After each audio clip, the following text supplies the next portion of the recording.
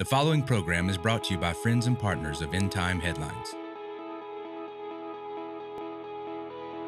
And I thought we would do a message.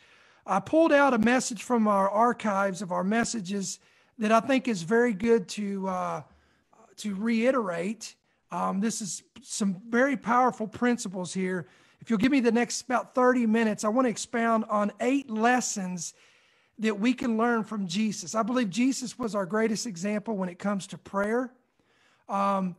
There's behind me, you'll see a shelf of books, and there's so many books back there that we could expound on and talk about prayer. And I've got many books back there. But I believe Jesus, in the Word of God, in the New Testament, I believe Jesus set a great example for us when it comes to prayer. So again, today, I want to be talking about, we're going to be dealing with 8 lessons from Jesus regarding prayer. So if you're just joining me today here on Facebook Live, maybe you're watching a rebroadcast of this by YouTube, or you're listening by podcast, we want to welcome all of our audience today. Again, if this is your first time joining us, we welcome you. If you're watching by Facebook Live or by YouTube, I want to encourage you to please let us know below in the comments section where you're from, where you're watching from. And if you're new, just let us know that you're new to the broadcast or this is your first time. Again, we always love to hear you guys and where you're from, and get to know you a little bit better so that we can interact a little bit better. So, all right, guys, we're going to go into the Word of God. I'm going to start out here in Luke chapter 11. Luke chapter 11. This is where I believe it all started with Jesus when the disciples actually came to him. Listen what they asked him. Here's what it says in Luke 11, verses 1 through 4. Now it came to pass, as he was praying in a certain place, when he ceased from praying, that one of his disciples said unto him, Lord, teach us to pray as John also taught his disciples. So we can learn, we see here from this scripture out of Luke chapter 11, verses 1 through 4, we see here that John the Baptist taught his disciples how to pray. So John had a prayer life, and he taught his disciples how to pray. So then we know the Word of God, it says that when John came on the scene, he was baptizing in the river Jordan for the remission of sins, and he prepared the way for Jesus Christ, who would come as the Lamb of God who would take away the sins of the world. This is, if you remember, the scripture said that John pointed to Jesus, and he looked at his disciples that were his disciples, and he pointed to Jesus and said, behold, the Lamb of God that takes away the sins of the world. As to say, I am passing the baton. I came and prepared the way, but now it's time for me to get out of the way. So just as I taught you how to pray, Jesus, will come along, and he's going to begin to teach you new insight, new revelation, new principles on how to pray. So they came to him and they said, Lord, teach us to pray as John taught his disciples to pray. So he said to them, when you pray, say, and that's a principle in itself as well. You cannot pray without saying. Somebody say that. I cannot pray unless I say. What does that mean? It simply means this. If you want to pray, you've got to open your mouth and you've got to utter words. Words are powerful. And when you sit in your chair and you don't utter any words and you just say a bunch of stuff in your head, that is not prayer, that is meditation. You're meditating on the word. But all through scripture, you open your mouth when you pray. And he says, here's how we pray. Our Father, which art in heaven, hallowed be thy name, thy kingdom come, thy will be done on earth as it is in heaven. Give us this day our daily bread, and forgive us of our sins, for we also forgive everyone who would sin against us. And I know there's a little bit of different translation here that you're looking at here. And do not lead us into temptation, but deliver us from evil. Some translations say from the evil one. So I want to talk to you here for a second about the Lord's Prayer. Some of you have heard me preach this over the last 10 years or so. There is 6 powerful principles just in the Lord's Prayer.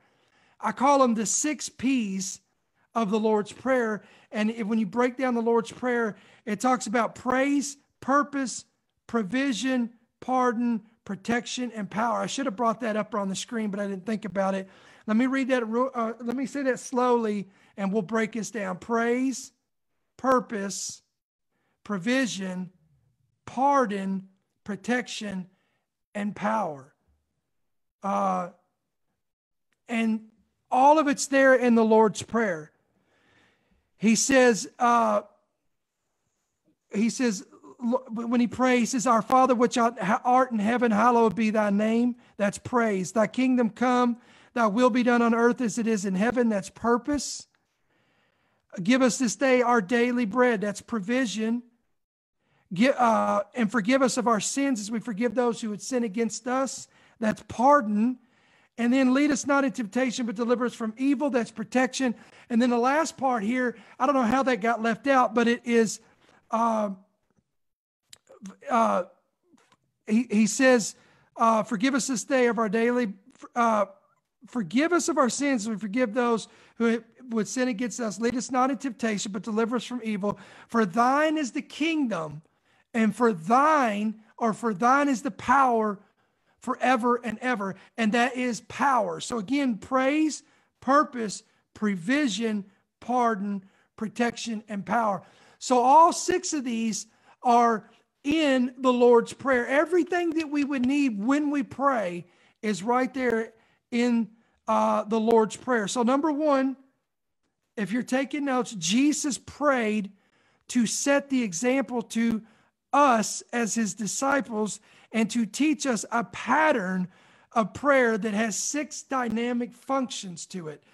So this is why, and you've heard me say this over the years, this is the prayer pattern that I have always chose to use in my own personal prayer life. Why? Because it's a great pattern and it keeps you on track with all these 6 dynamic functions. When you start using this as a prayer pattern, you will pray through this every single day. When you pray, you'll hit every one of these dynamic aspects of this. So this is what Jesus taught his disciples. Okay? Again, this is what Jesus taught his disciples. So then I want to bring you over here to number 2. The second lesson that Jesus taught is we're going to find this in Luke chapter 1, verses 32 through 37. Luke 32 through 37. At evening, when the sun had set, they brought to Jesus all who were sick and that were demon-possessed. And the whole city was gathered together at the door, and then he healed many who were sick with various diseases and cast out many demons. And he did not allow the demons to speak because they knew him. And listen, look at verse 35 right there. And now in the morning, having risen a long while before daylight, he went out and departed to a solitary place, and there he prayed. And Simon and those who were with him searched for him. When they found him, they said unto him, Everyone is looking for you. So there is so much meat in this passage of Scripture. Now I'm going to try my best to break this down and show you some stuff here. Notice, number 1, Jesus is ministering here. Notice in the evening, he was ministering to the sick, ministering to the demon-possessed. He was casting out devils. He was healing the sick, setting the oppressed free. But notice what he did early in the morning before the sun rose, before everybody got out of bed, before he got his day going, before he ate breakfast, before he did anything. The Bible says he rose early, having risen a long while before daylight. Some scholars put this probably around 3 to 4 a.m. So this a long while. It didn't say a short while before the sun came up, which would be if the sun rose at 6 a.m., that would put him getting up about 5 a.m., probably 5:30 a.m. But it says he rose a long while before daylight, insinuating here that it was likely around the fourth watch of the night, which is, again, the Jews brought it up, or even the Romans, they broke it up into 4 watches. And I don't have time, I don't want to elaborate in it, but there's 3 hours, 3 hours, 3 hours, and 3 hours. And this is what's called the fourth watch. And Jesus rose up a long while before daylight. Now, why did he do that? Several reasons. Number one is, I believe, is because distractions. Listen, I don't know about you, but if you've got kids like I do, I've got my oldest son who likes to sleep long. He likes to sleep in, and he takes after me. I like to stay up late and get up kind of late, around 8 or 9 o'clock if I had my choice. But my wife, on the other hand, and my youngest son, Isaac, they go to bed early and get up real early. So we're talking 6:30, 6 o'clock in the morning. They're up, they're ready to go. They got their day started. And I'm like, no. That's not me. That's not my character. That's not my nature. I didn't go to bed till 12 or 1 o'clock in the morning. I don't want to get up out of bed till 8 or 9 o'clock. And that's when I get my day started. So there's no condemnation here. This is not to condemn you. I'm just letting you know, if we are looking to Jesus as our example here, guys, if we're looking to Jesus as our example, I'm going to pull this back out here. If we're looking at Jesus as our example, then I'm just saying here that we cannot argue the point that he stayed up all night and he slept all day. No. That's not the case at all. In fact, again, he got up very early in the morning. And again, let me go back to the reason why I believe that is there's less distractions. Because if I chose to get up at 5 o'clock in the morning, if I set my alarm for 5 a.m. in the morning and got up, guess what? My wife is already going to be on her way to work, so she's not going to be here. And my 2 boys will be sleeping. So it's going to be dead quiet in my house. There's not going to be people honking their horns. There's not going to be kids playing out in the street. There's not going to be people going down in traffic, going everywhere. The television's not going to be on. The kids are not going to be screaming and hollering at each other. There's not going to be many distractions. So therefore, it's easier to maintain an open transmission of communication with the Father. I hope everybody understands that. So I believe that's why he did that. Because notice it says Simon and those who were with him were searching for him. Where are you at? We're all sleeping in. You're gone. We can't find you. Where have you been? Everybody's looking for you. Okay? And then let me pull up I want to pull up something else here. I got some more verses of scripture I want to pull up for you guys. This is Psalm 63:1 and Psalms 5 verse 3. Of course, I know this is not Jesus here per se, but you can see the common thread here the picture that we're still painting here. Listen to what it says. It says, "Oh God," and this was David speaking. David understood this. He says, "Oh God, you are my God. Early will I seek you. My soul thirsts for you. My flesh longs for you in a dry and thirsty land where there is no water." And then in Psalms 5 verse 3, David also coined this. He said, "My voice you shall hear in the morning, O Lord. In the morning I will direct it to you and I will look up."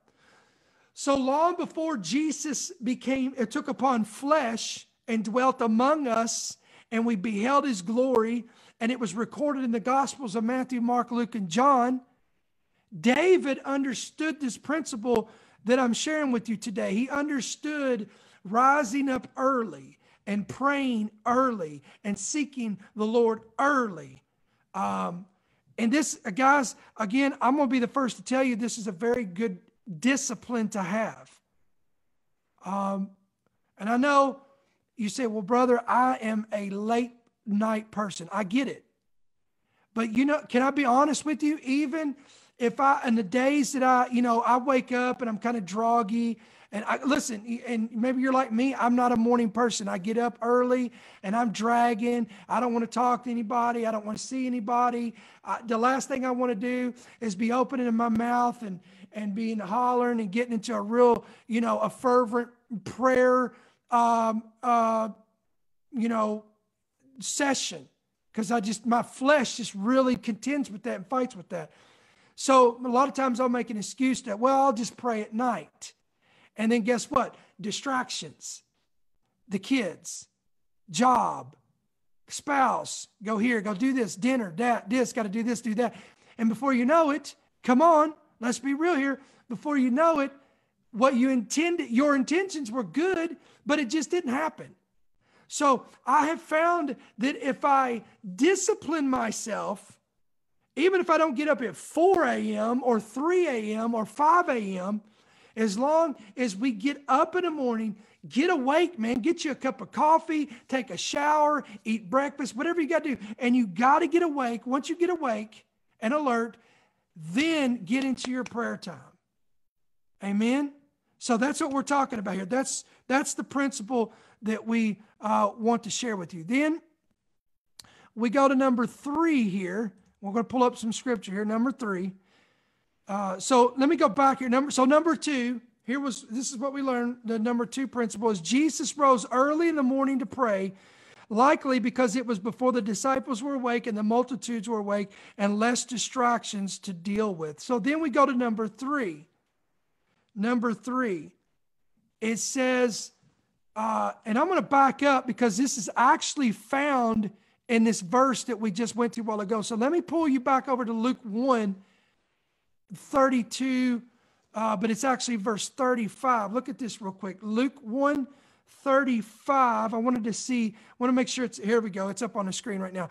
Luke 1:35. Look at this. Now in the morning, having risen a long while before daylight, it says, again, we got that principle. But look what it says. He went out and he departed to a solitary place. Somebody say a solitary place.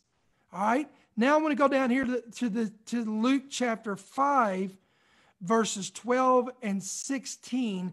Luke 5, 12 and 16. There we go.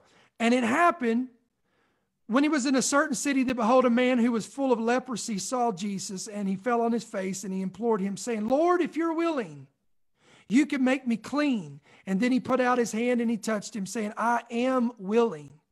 Be cleansed. And immediately the leprosy left him. And he charged the man to tell no one, but go and show yourself to the priest and make an offering for your cleansing as a testimony to them, just as Moses commanded. However, the report went around concerning him all the more, and great multitudes came together to hear and to be healed by him of their infirmities. Now listen to verse 16. So he himself often, somebody say he often did this. He often withdrew into the wilderness and prayed. So I've showed you 2 verses of scripture here, and I'm going to show you another one here in just a second. Here's two passages of scripture that tells us that Jesus often got away in private and solitude by himself. What's the New Testament say in Matthew chapter 6? When ye pray, go into your secret place. Does it not say that? Go into your closet and pray in secret, that your Father who hears in secret will reward you openly. All right, now look at this next passage of scripture. And I didn't think it was all going to fit on the screen. Let me see what it did. Okay, it only skipped one little part up here at the top. This was hard to get all this. I should have broke this down and made multiple segments, but I know that's really little up there. But all the way up there at the top, right here where my mouse is moving up here at the top, you'll see this. I want to give you this scripture. That's from E.M. Bounds. And this is what he said. He said, prayer is not learned in a classroom, but it's learned in a closet.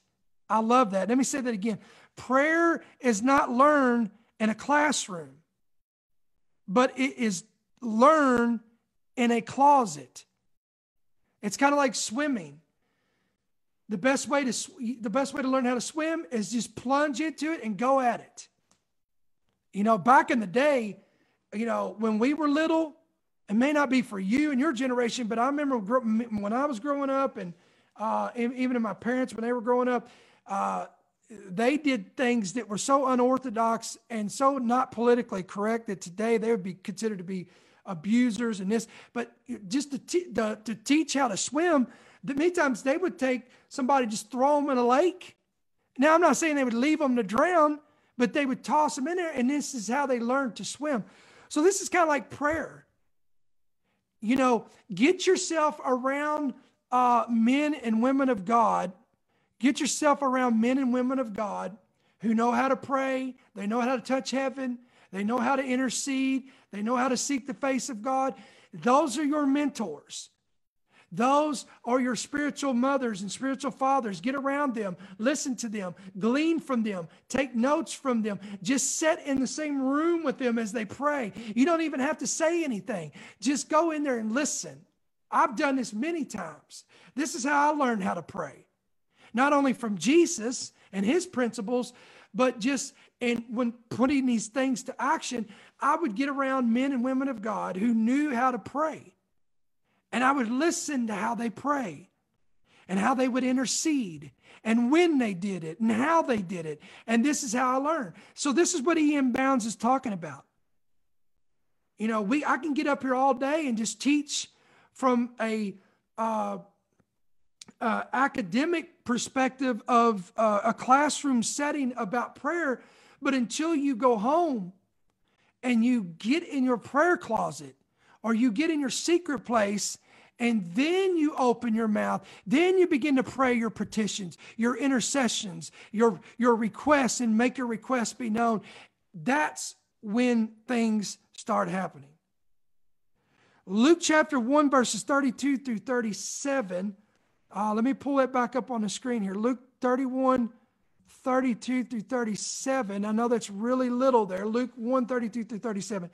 At evening, when the sun had set, they brought to him all who were sick and those who were demon-possessed. And when the whole city was gathered together at the door, then he healed many who were sick with various diseases and cast out many demons. And he did not allow the demons to speak because they knew him. Now in the morning, this is really the same verse that we just told you earlier from a different angle, from a different gospel writer. Now in the morning, having risen a long while before daylight, he went out and departed to a solitary place. So here it again, a place of solitude, the wilderness. You'll discover he went up on the mountain to pray. Why? He got alone. He got away from people. Listen, corporate prayer is good, but there has to be a time of the secret place of seeking the will of the Father. Luke 9, 16 through 20. And then he took 5 loaves and 2 fish, and looking up to heaven, he blessed and broke them, and he gave them to the disciples to set before the multitude. So they all ate and were filled. Notice how, here's another thing I want to point out here too. Notice this sequence of events here. There is a principle for why he does this. You'll notice every time before he goes into solitude that you'll see the miracles. You see, he's casting out devils. He's healing the sick. He's laying hands on them. There's miracles. There's deliverance. And then he goes immediately to the secret place, to prayer. And then what's he do after that? He comes back and he does it all over again. So it's this cycle. Praying for the sick, delivering the oppressed, healing the oppressors, casting out devils, doing miracles. Then what's he doing? He's pouring out, and then he has to go into the secret place to get filled back up. Oh, you got to hear me on this one, guys. We can't expect to pour out if we're not willing to take a season of solitude to get filled up. If you want to pour out, You got to get filled up. And this is why this is something that Jesus taught us over and over again. Matthew 14:23. And when he had sent the multitudes away, he went up on the mountain by himself to pray. Say, this is going to be, listen, if you don't remember anything, remember this. This is very catchy. It rhymes and you'll get this. Ready? Sometimes you got to send them away so that you can pray. I'll say that again. Send them away so that you can pray. Why? Because you cannot be effective in ministry unless you are getting filled up in order to pour out. And this is why you'll see many, listen, can I be honest with you? I have been guilty of this. I want to go pour out, and not make the time I need to get filled up. Praise, worship, prayer, intercession, meditating on the word, getting in the word. These are ways you fill yourself up. You fill your cup up so that when you get out of the secret place, come on, off the mountain, out of the wilderness, out of the solitude place, out of the closet, then you can go into the marketplace. Then you can go back into the house of God. Then you can go back into the streets. Then you can go back to your families. Then you can go back to your marriage, go back to your family, go back to your workplace. You can go back to that place where people need what's on the inside of you, that you have on the inside of you, to come out of you. The anointing to break the yoke, to set the oppressed free. Come on, to deliver them. But if you're not getting in the secret place to get filled up, you won't have anything to give them. I hope that makes sense.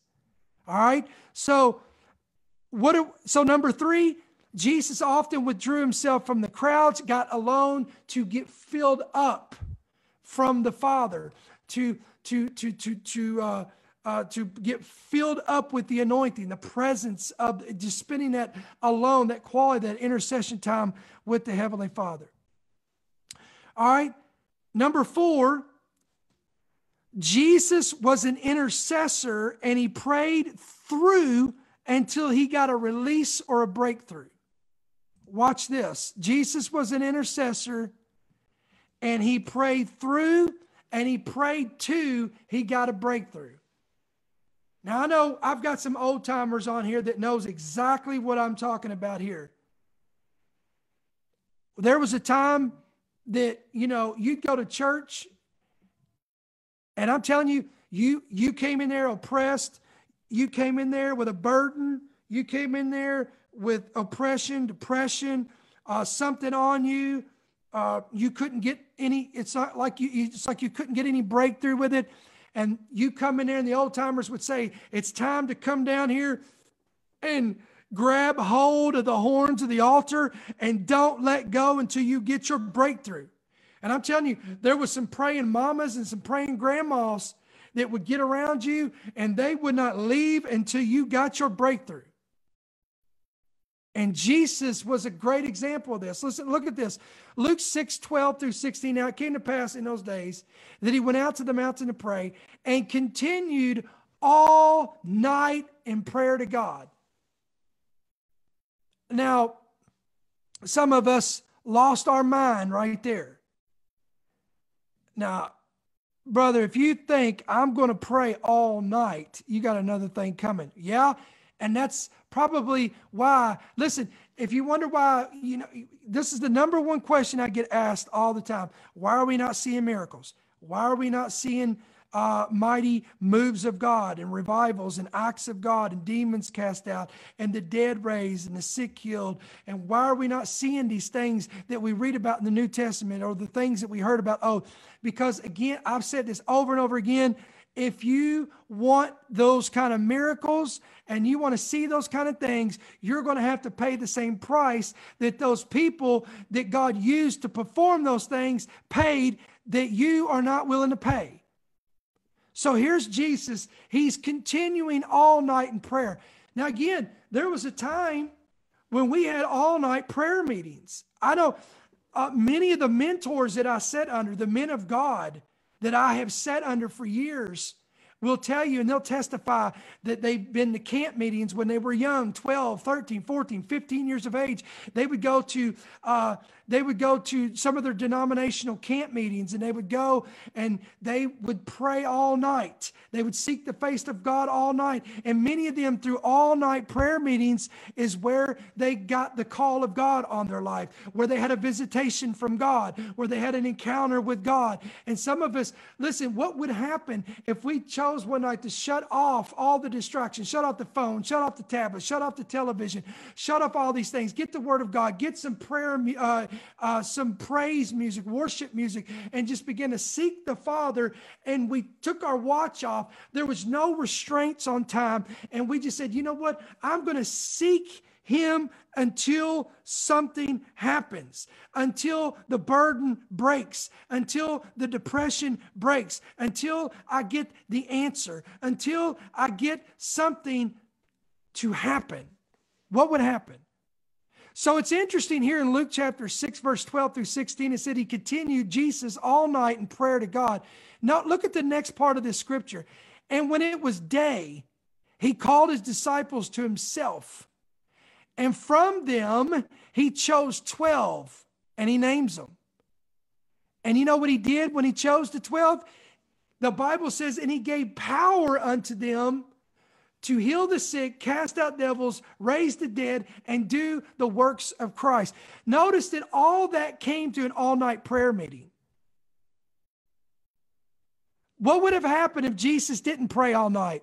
I don't know. Would he have had the power to be able to distribute, to impart unto them?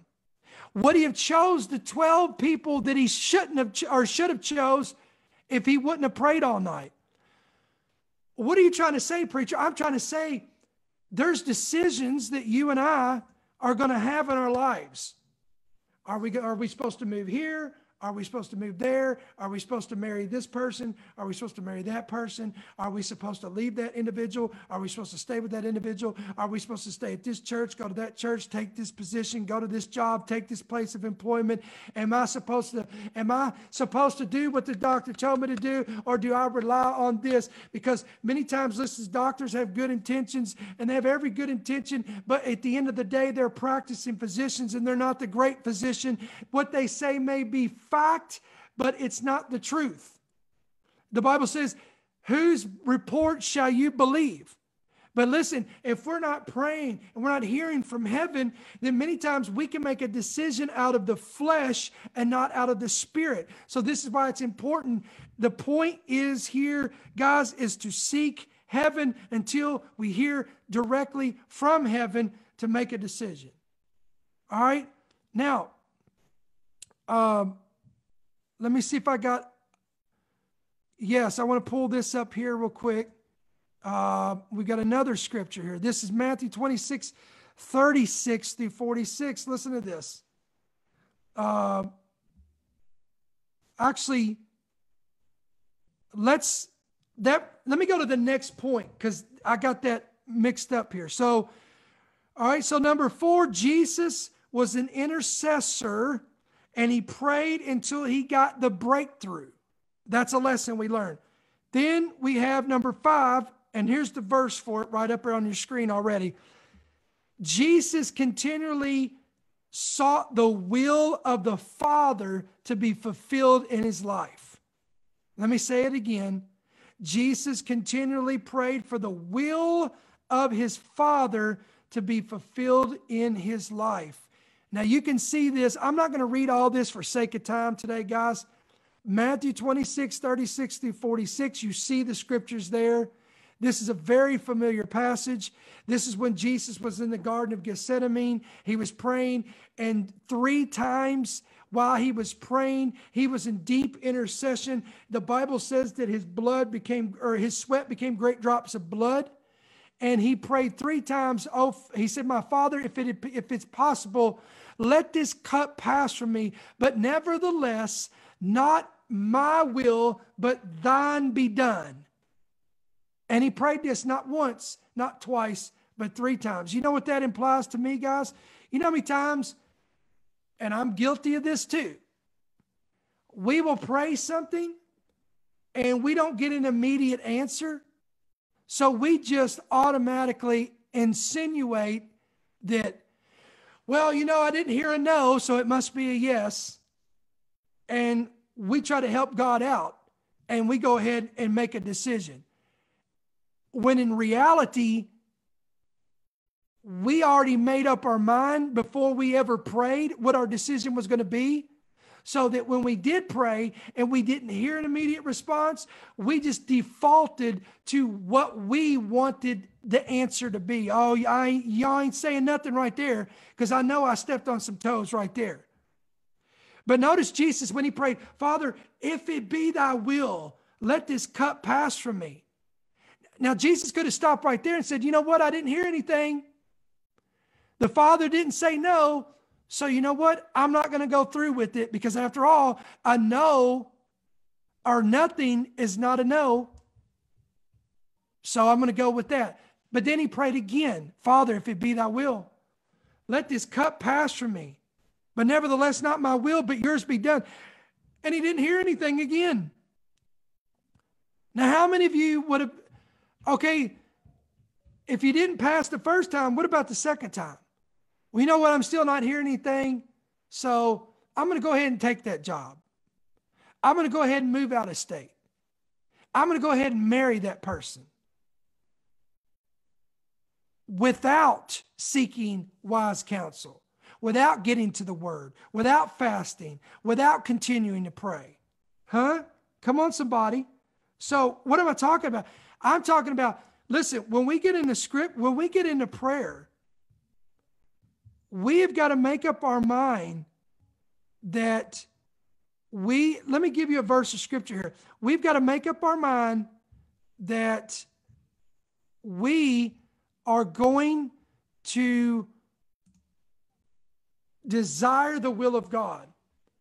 Look at this scripture. I want to pull this up here. Ephesians chapter 5, verse 17. Ephesians 5, 17. The Apostle Paul wrote this to the church of Ephesus. Wherefore, be not unwise, but understanding what the will of the Lord is. Did you know? There's many things in the Word of God that clearly tells us what the will of the Lord is and what it regards to. For it is the will of God that none perish, but all come to repentance and the saving knowledge of the Lord Jesus Christ. So we know right there that it's God's will. We don't have to question it. We know that it's God's will for you and your whole household to be saved. Huh? Come on. That's what the word of the Lord says. It is the will of God, even your sanctification. Now, that's mind-blowing, number one, because nobody talks about sanctification anymore. That the word sanctify or sanctification means to be set apart for the purpose of God. And it is the will of God for you and I to be sanctified or to be set apart for the will of God. All through Scripture, there's passage after passage of Scripture where we can learn what the will of God is. It's the will of God this, and it's the will of God for that and this. We don't need to be like, I wonder if it's God's will for this. The Bible says, be not unequally yoked with non-believers. So listen, women, men, whoever you are, if you've got a significant other that you're interested in and they ain't got nothing, they don't want anything to do with you, with your God, sorry. They don't want anything to do with Christ. They don't want to go to they don't want to go to church with you. They don't want to go into service. They don't want to go to prayer. They don't want to pray with you. They don't want to read the Word of God with you. They're not interested in the Holy Spirit. They're not interested in the things of God. And you're still wondering, and you're still asking God, Lord, is this the one for me? Seriously? Really? You're really praying that? When the Scripture says, be not unequally yoked with non-believers. But you would be shocked at the amount of people that don't know or understand. What did he say? Be not unwise. How do you get wisdom? The Word of God. Get into the Word. Get into the Scriptures. Learn the will of God. Now, not everything is going to be in there. It's not going to tell you what city you should live in, what church you should be a part of. It tells you what kind of church you should be a part of, but it doesn't tell you what church. Is it the first church over here, the third church, or the church of this, or the church of that, or the church up city down there, downtown, or this, or close to me, or over there, or in this city? That's where you've got to seek the face of God, and He'll show you. He'll give you peace about it. He'll give you a word of confirmation about it. So Jesus was not looking to rebel against the will of the Father. He was looking to embrace the will of the Father. So that's what He taught us in prayer, and that's number 5. He continually prayed and sought the will of the Father to be fulfilled in His life. Number 6. Look at this. Let me pull this up. All right, let me pull up number 6 here. This is Luke 18, 1 through 8, one of my favorite passages of Scriptures. Luke 18, 1 through 8. I'm just giving it just a brief second for you guys on Facebook and watching this because there's a little delay here. And then He spoke a parable to them that men always ought to pray and not lose heart. And He said there was a certain city a judge who did not fear God nor regard man, and now there was a widow in that city, and she came to him saying, "Get justice for me, for my adversary." And he would not for a while. But afterward he said within himself, "Though I don't fear God nor regard man, yet because this widow troubles me, I will avenge her, unless her continual coming to me weary me or wear me out." And then the Lord said, and now He's talking to us, "Listen or hear what the unjust judge said, and shall God not avenge His own elect, who cry out day and night to Him, though He bears long with them? I tell you that He will avenge them speedily. Nevertheless, when the Son of Man comes, will He really find faith on the earth?" Now, listen, guys, some of y'all remember I did a whole teaching on this. I took this one passage and we did a 30-minute preaching or 30-minute teaching on just this segment. So I'm not going to break that down exhaustively today for sake of time, but there's some principles that we really need to pull out here. And that is the fact that this whole parable dealt with prayer and not losing heart in prayer, but contending in prayer. And notice it was directly connected with, in the last part of that scripture, it says, when the Son of Man comes, will He find faith on the earth? So watch this. Faithlessness is a direct derivative of prayerlessness. I want to say that again because I know that was a lot to digest right there. Faithlessness, having no faith, little faith, no faith, is a direct derivative of prayerlessness. So no prayer life means no faith. But the good news is the opposite holds here.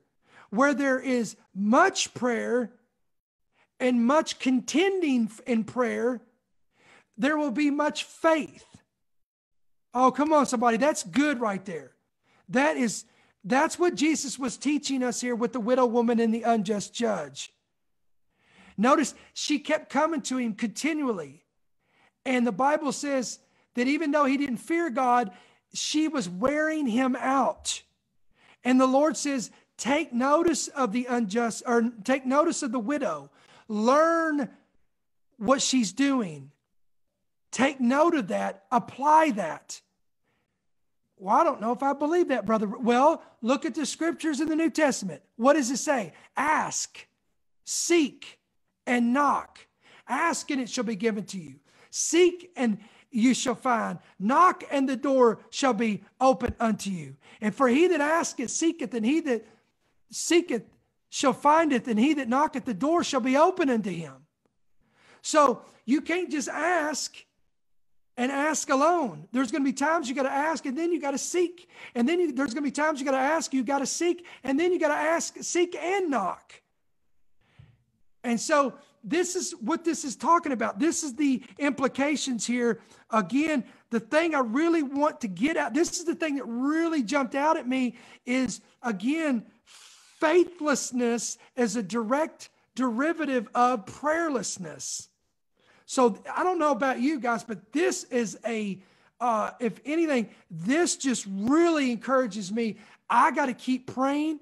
I got to keep contending. I cannot be weary in well-doing. I don't want to lose heart, because if I keep praying, keep contending, keep asking, keep seeking, keep knocking, guess what? The Lord is going to avenge me. He is going to answer me. I am going to be found by him. He is going to open the door. Though it may tarry, if I be not weary in due season, I shall reap if I faint not.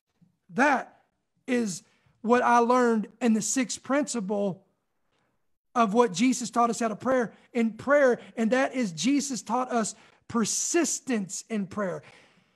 Number 7, my goodness, guys, I didn't want to be on here this long. Number 7. Let me pull up the scripture for this. Number 7.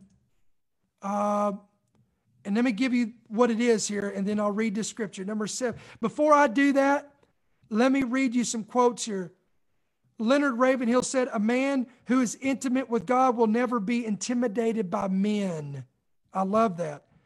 Corey Ten Boom said, "Don't pray when you feel like it. Have an appointment or make an appointment with the Lord and keep it. A man is powerful on his knees." That was Corey Ten Boom. Here, that brings us to number 7, and that is that Jesus prayed often. I'm going to say it again. Jesus prayed often. Luke 5:12 through 16. Let's just jump down here to verse 16. You can see the passage there. If you want to write it down, you can study it in your own self or your own time. It says that he himself often withdrew into the wilderness and prayed. So how much did he pray? Often. He had a continual prayer life. All right? And I wrote down here in my notes, there was a book called In Light of Eternity.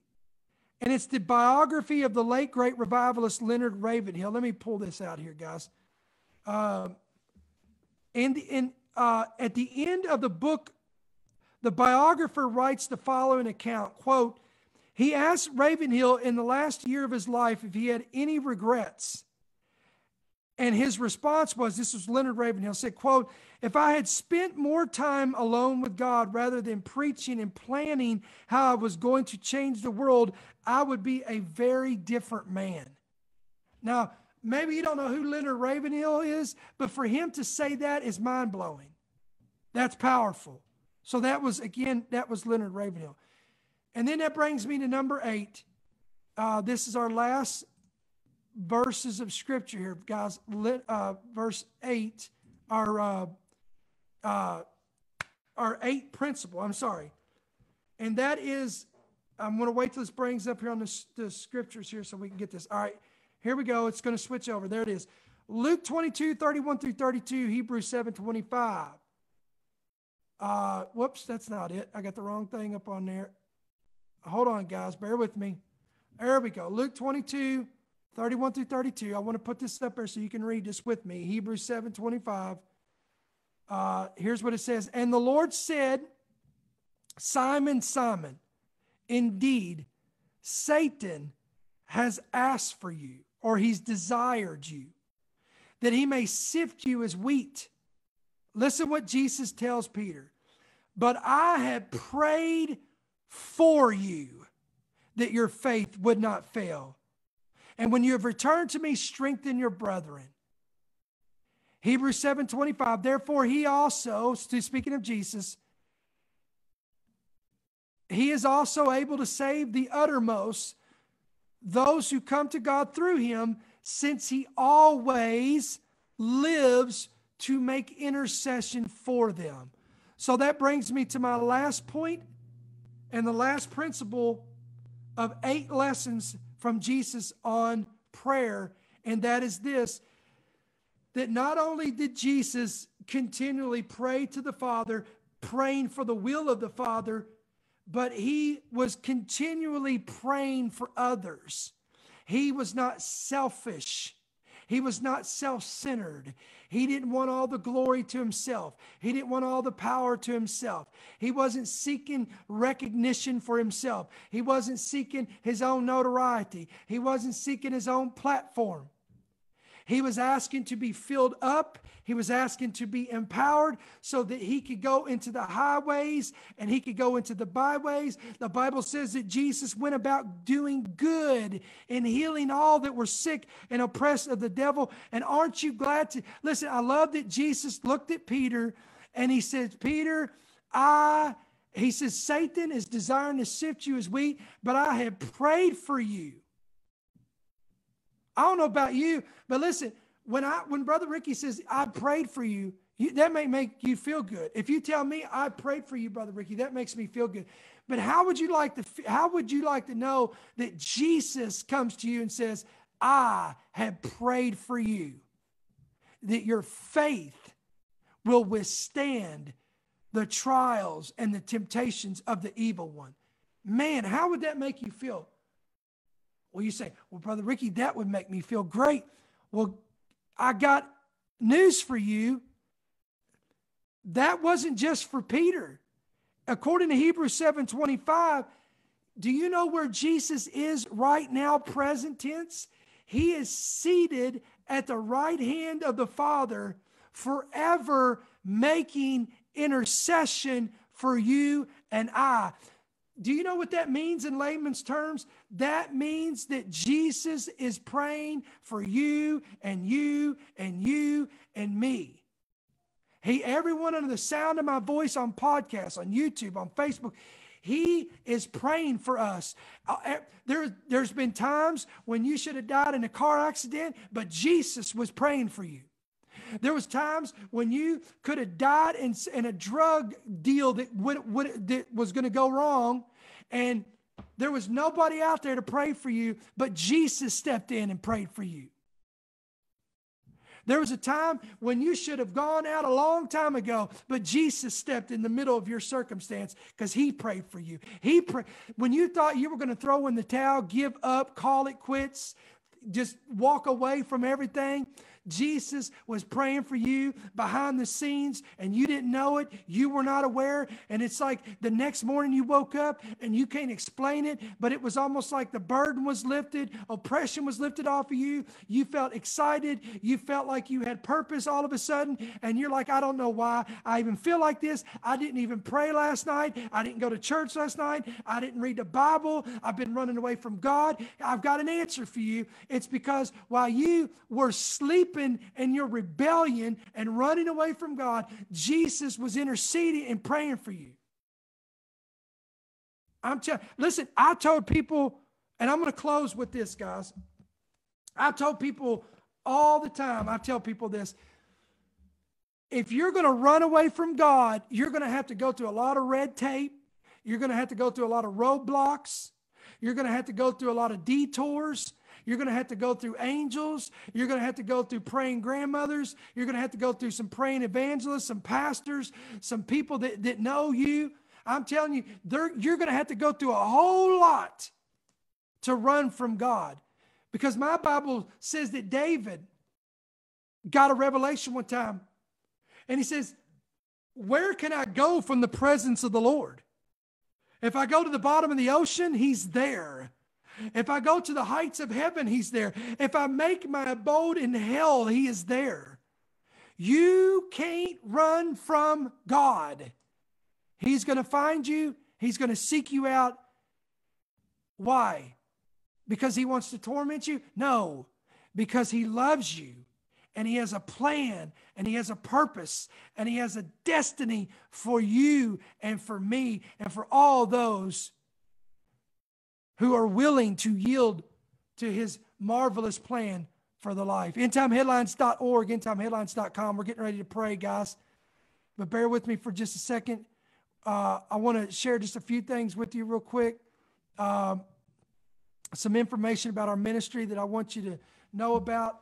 Again, if you're watching by Facebook Live or by YouTube, we have a podcast.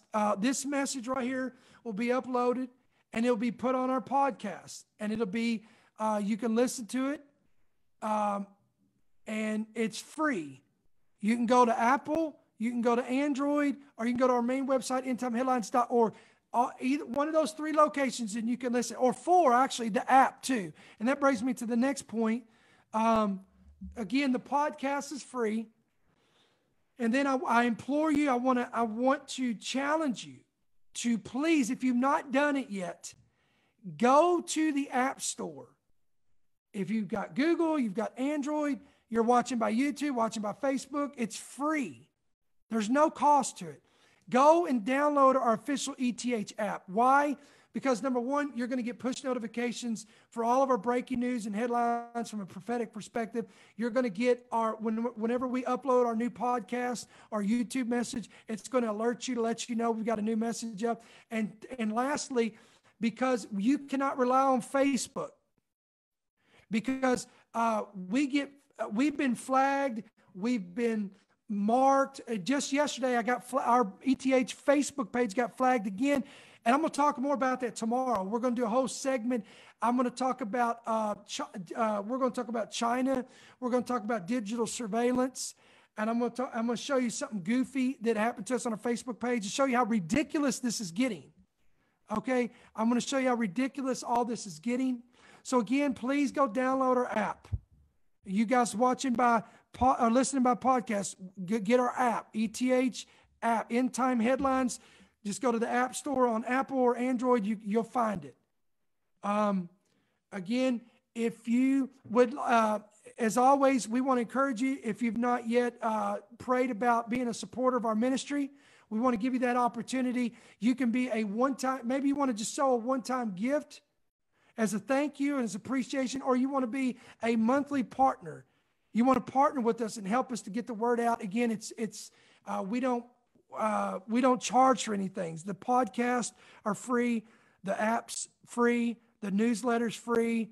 The subscription, there's no subscription fee. The messages are free. There's no CDs, no DVDs. There's no apps. Everything's absolutely free. All we ask is that if the Holy Spirit puts it on your heart, if you're blessed by this word, by this ministry, you're encouraged, you're edified, you're informed weekly, and you want to help partner with us, and you stand behind our mission and what we do, we want to give you that opportunity. And of course, the scripture says, as you give, it shall be given back unto you, good measure, pressed down, shaken together, and running over. So we want to pray for you real quick. Again, we're getting ready to sign off after this prayer, but we will be back on here tomorrow. We're going to do our viewpoint segment. We're going to talk about some crazy stuff going on. And then next week, we're going to finish up our 4-part series on the book of Revelation, chapter 13. We're going to be dealing with the mark of the beast, so you don't want to miss that. So let's pray real fast. Father, I thank you for those that are listening by podcast today, watching by YouTube, watching by Facebook. Father, I pray, Lord, I include myself in this prayer, God. Lord, I'm asking that you would teach us and help us all to become better in our prayer life. Lord, help us to implement these disciplinary measures. God, help us to set a time to pray. Help us to pray into you more often. Lord, help us to set a solitude place, a place of prayer, a time of prayer. Lord, let us seek your face.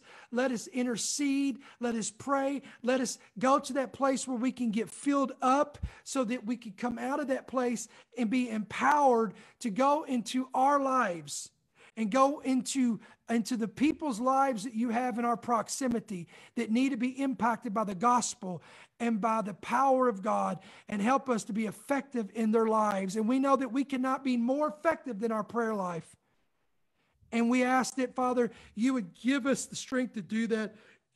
Give us that willpower to do it. Lord, give us a hunger.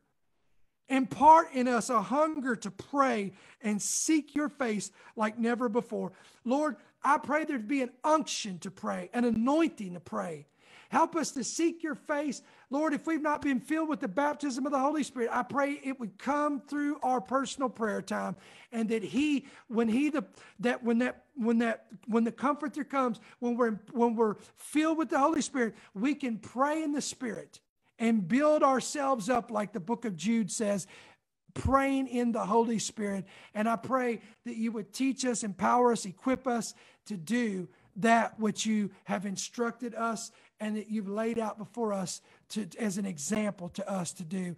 And we thank you for these things. And it's in the name of Jesus we pray. And all God's people said amen and amen. All right, guys, God bless you. We'll see you tomorrow. We hope that today's word was a source of blessing and encouragement to you and your family. End Time Headlines is a ministry that provides weekly teachings to equip believers and inform the discerning of the signs and seasons in which we are in. If you would like to help support this ministry with a gift of any amount, you can do so electronically by visiting our website at endtimeheadlines.org, where you can sow a one-time gift or set up monthly partnership. If you would like to give by check or money order, you can do so by writing to End Time Headlines, P.O. Box 2312, Clarksville, Indiana 47131. Thank you for your generous support and partnership to End Time Headlines.